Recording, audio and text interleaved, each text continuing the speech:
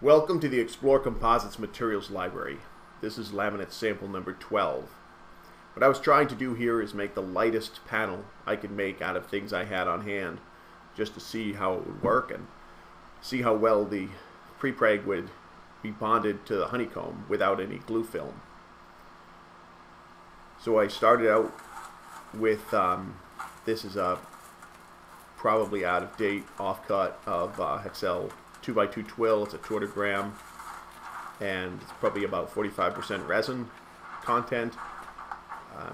It's been in a bag in a freezer for a while and still got plenty of tack, so we'll see how it goes. I'm working in a pretty cold area and it's taken a bit to get the material to stick down to the Teflon. I'll give it a quick debulk, and I'm using these latex gloves, which I happen to grab, but they've got powder on them. For pre-preg, normally you'd want to use something that didn't have the risk of transfer and was less likely to tear, but for now it's better than no gloves at all.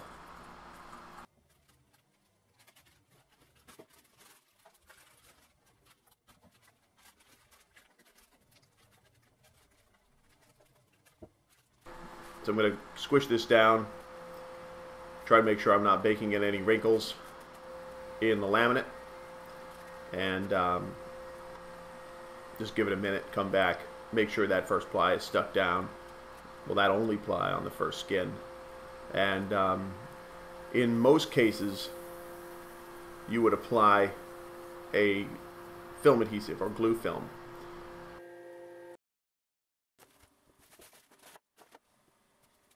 So this is almost 4mm aramid Nomex honeycomb. It's pretty fuzzy. It hasn't been sanded, so it's going to suck up quite a bit of resin. I'm putting these pieces of Corcel offcut around the edges just to make sure that the honeycomb doesn't get crushed in, and also leaving that bottom skin wide so that when it comes time to demold, I'm not going to put unnecessary pressure on the edge of the honeycomb. It'll be less likely to delaminate, since I'm guessing this will be not the most robust thing ever. Just trying to see if it's possible to get something usable without providing any additional resin to bond that honeycomb. Just stealing resin out of the 45% or so that's in the carbon pre-preg.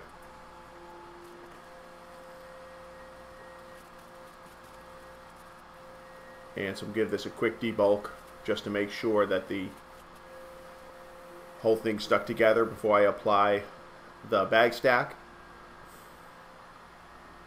And I'm using here a product that I had on hand from something a long time ago. It's called Daltex. I'm not sure if it's available anymore. It's a lot like Gore-Tex. It's a membrane that allows moisture or resin not to go through, but it allows air through. And it's not going to bleed off any of the resin here. So it will, in theory, leave a peel ply-ish surface that may or may not be contaminated. Normally this would be used with a peel ply, like a pre-preg peel ply. Again, this is a product that I haven't seen for sale in 10 years. I'm not sure if it's available or what it's called or who makes it, but it is a Gore-Tex-like membrane that is, I think, typically used for infusion. It works really well for this, though.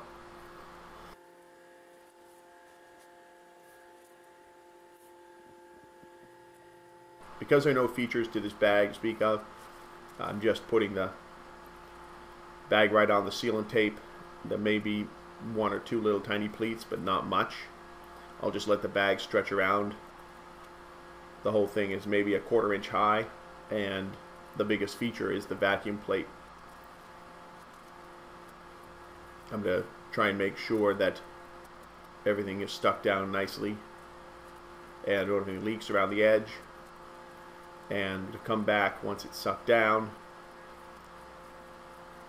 and find all the leaks by listening and by looking at the way the bag is pushed right in against the tacky tape. Sometimes you can see leaks better than you can hear them. And I'll cut off these flaps just to make sure they don't flop around in the oven.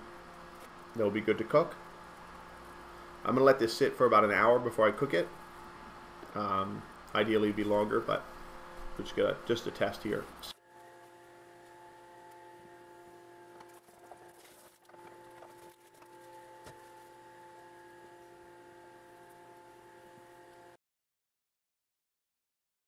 So, got a thermocouple, vacuum down around 18. I think it got a bit lower during the cook. And here I am cooking. I've blurred out my sketchy heat controller. Don't do that. Don't be like me. And here is my cook log. It's just got time, temperature, and vacuum. Now I'm going to demold this guy. And I'm really shy here because I always get a shock when you pull carbon off of a carbon table. That's up. So I'm gonna get one. I always get a shock doing this. It's just a matter of time. There's a lot of static electricity generated, and it always gets you. So pulling it off, it looks pretty nice. Definitely some pinholes in it. Pretty lightweight, but it feels like it's all stuck together. So you can see the surface is not great. It's not terrible. There's just not enough resin to go around. And it'll be neat to see if the top or the bottom skin is significantly better bonded than the top skin. But you can see there's the foam. I just busted off to have a look. And here is my breaking test. Cut about a 25mm wide strip.